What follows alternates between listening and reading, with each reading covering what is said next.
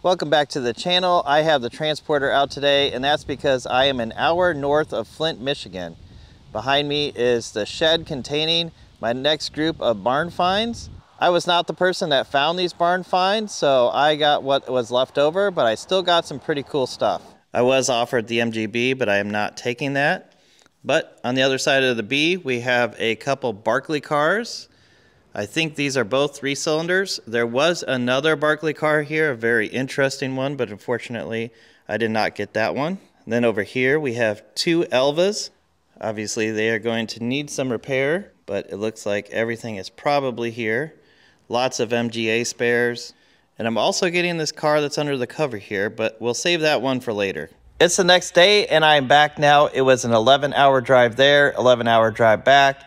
And this was one day after I had just got back from racing at the Ozarks, which was about a 7 or 8 hour drive as well.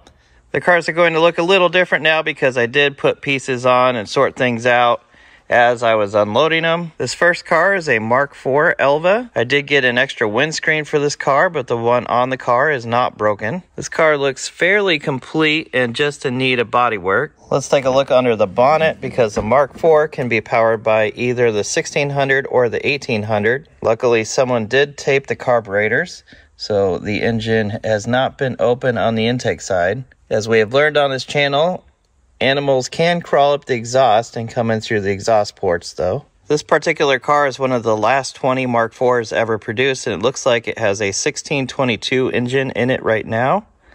Oh no, look at that. Just saw there's a mouse nest in the distributor hole. So this engine is going to have to be fully disassembled to clean out whatever the mice have done inside there. But there are literally mice living inside this engine. But like I mentioned before, this car is pretty intact. And these Mark IVs, I think the fiberglass is a bit thicker than on the earlier cars.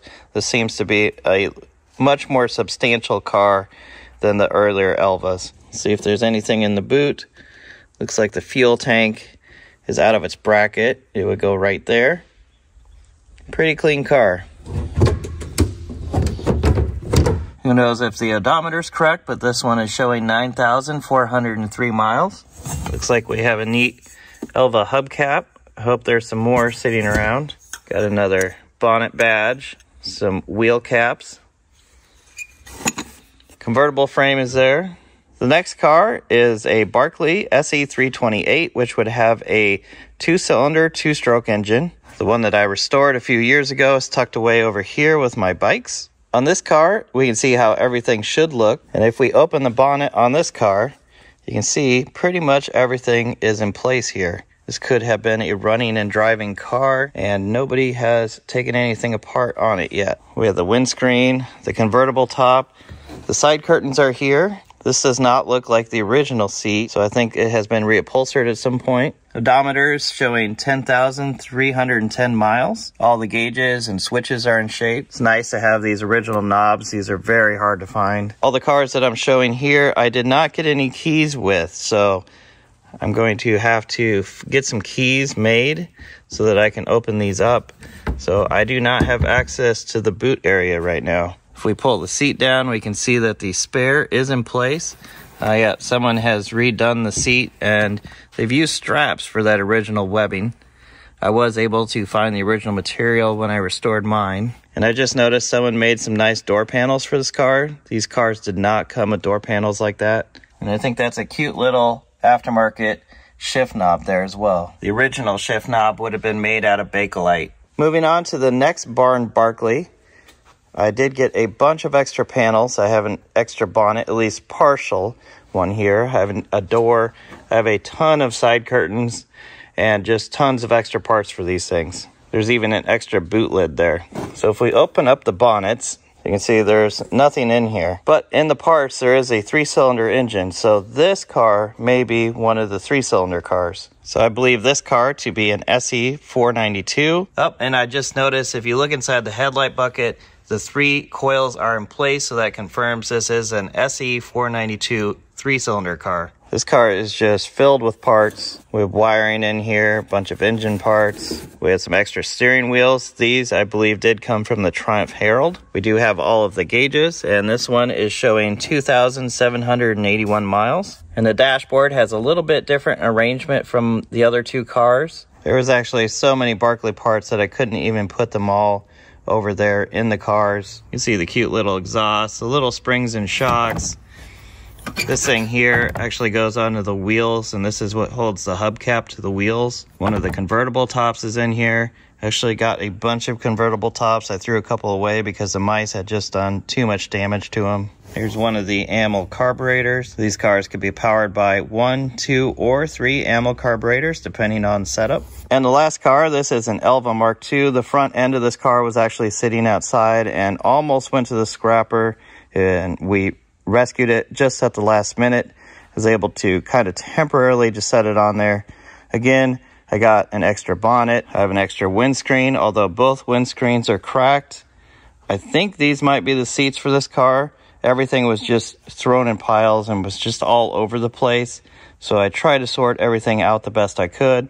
I have an extra boot lid. The Mark 1, 2, and 3 have this basic body style, and then the Mark 4s were redesigned probably to make the car cheaper, and then the Mark 5s are a completely different car, as are subsequent Marks after that. Let's take a look in the boot. You can see this car has a different fuel tank arrangement. Oh, there's a mouse nest up there. Just various bits and bobs in here. This car was being fitted with a new dashboard. I did get several dashboards. Unfortunately, I have not seen the gauges yet, or the original dashboard, so hopefully that will turn up somewhere. I do have a couple extra doors for this car, including the original door panels. And I have a shipping crate full of all kinds of other parts, so if these are not the correct seats, let me know. I am going to show some of the other extra parts that I have. If those seats should be in this car instead, let me know and I'll get those swapped over. Let's take a look under the bonnet. The engine is wrapped up, but that is an MGA engine. This car was wrecked, but it's still fairly intact.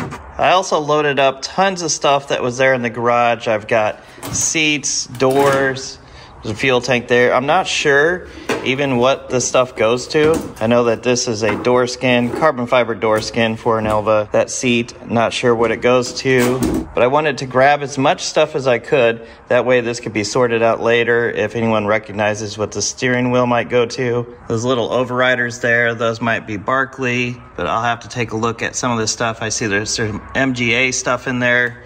All kinds of stuff hidden in here. So I do have this crate of extra parts, so if I do get around to fixing one of the cars, find that I'm missing something, hopefully it's hidden in here. So just as I was wrapping up my series with the Barn Find Sprites, these things fell into my lap. Let me know if you think I should restore any of these cars. Let me know if you think I should repower a Berkeley with something else. And also, don't forget, I did pick up another car, so give me a guess of what's under this blue cover here in the comments below. I will be showing you what's under the cover in the next video, so if you want to see that, make sure that you comment below and click subscribe.